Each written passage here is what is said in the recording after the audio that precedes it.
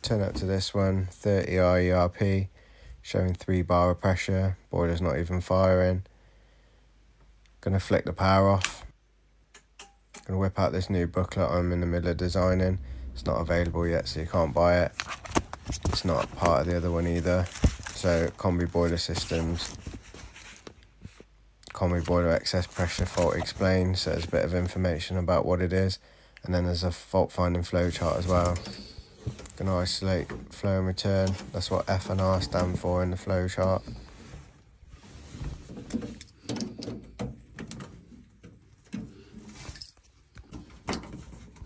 And do the 2 boiler screws to whip the case off.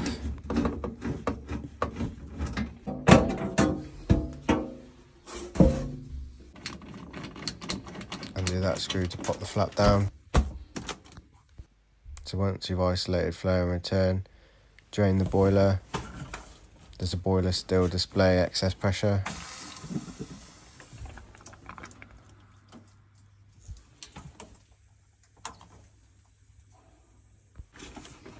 No, it doesn't. If it did, then you'd replace the pressure gauge. Check expansion vessel hose is clear.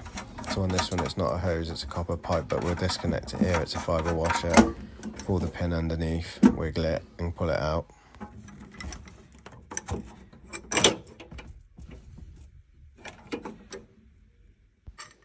Once it's free, I'm going to wash it under the sink, just to check that it's completely free. Bit of rusty water.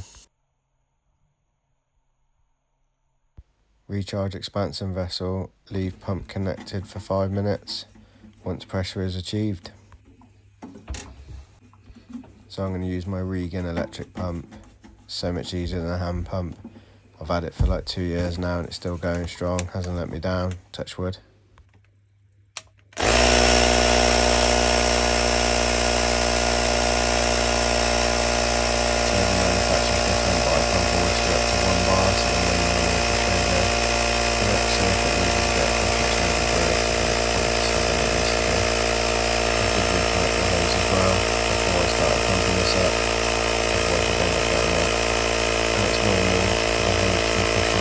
While you're pumping, just proves how flat the expansion vessel was.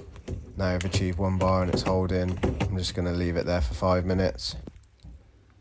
Come back 5 minutes later, still on 1 bar. So the internal diaphragm's good.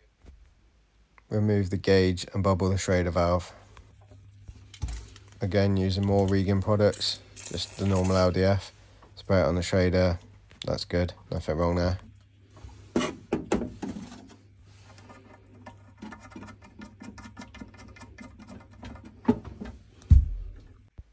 So repressurise boiler opening, flow and return. Fire boiler, is the pressure still rising? Yes it is, and it rose before I even fired the boiler. So next step, disconnect filling loop. Is the filling loop passing?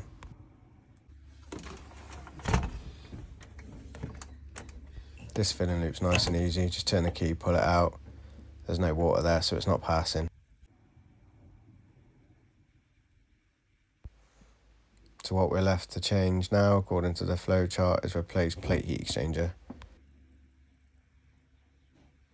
I haven't videoed me changing it because there's several videos on my YouTube of this. But I also changed the PRV as well for good practice because the water's pretty rusty. From where the plate's been penetrating the pressure through from the mains to the heating side. Once that's all done, I'm going to repressurise the boiler, open flow and return again.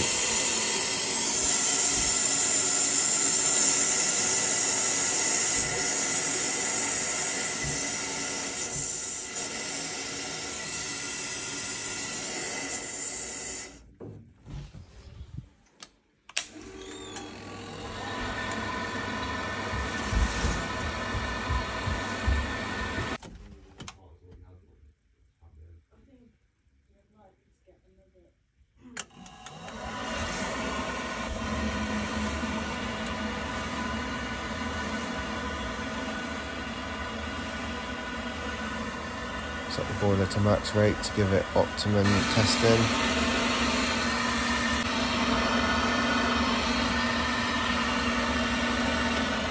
Pressure's holding steady at 1.5 bar. Another one complete. Happy days.